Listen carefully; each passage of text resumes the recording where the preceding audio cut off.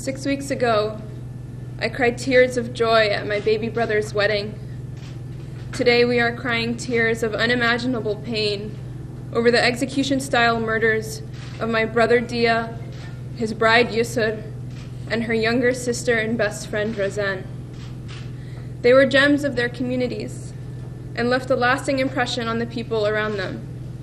They inspired us. They served as role models to the youth. We ask that you celebrate the memories of our family members.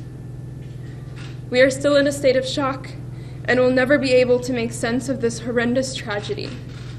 We appreciate your concerns and the outpouring of love and support from our neighbors, student community, and the community at large. We ask that the authorities investigate these senseless and heinous murders as a hate crime.